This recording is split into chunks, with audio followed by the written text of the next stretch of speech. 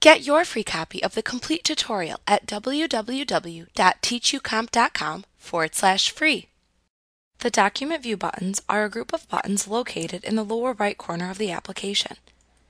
You can click these buttons to change the working view of your document.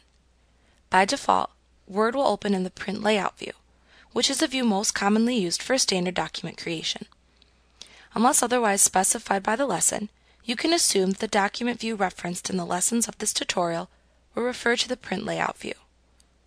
This view allows you to see the document in the manner in which it will appear when printed. This view shows margins, page breaks, and header and footer information. However, you can switch between the different views of a document as needed. Each has its own use within the program. These view buttons are located next to the zoom bar, as well as the ribbon under the View tab.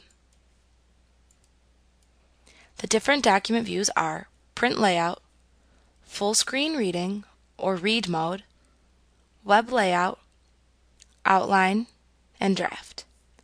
As with any document, you should select the view that works best for the document that you're trying to execute. For example, if you are trying to use Microsoft Word to create a blog entry, then you may want to view it in the Web Layout view. Since we have already discussed the function of the Print Layout view, let's review the purpose of the various other document views that are available. Read Mode is used to maximize the amount of space available for reading the document. This view is useful for electronically reading and reviewing a document. Web Layout View is used when creating documents that are intended to be published on the web.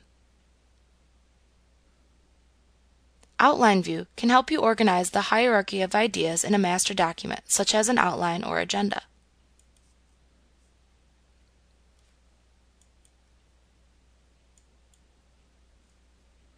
The Draft View focuses on the body of text that comprises the majority of most documents. You will not see any other additional information, such as margins or the header or footer data, when working in the draft mode. To exit a mode, click the Escape key on your keyboard, or simply choose another view and drag. Like what you see? Pick up your free copy of the complete tutorial at www.teachucomp.com/free.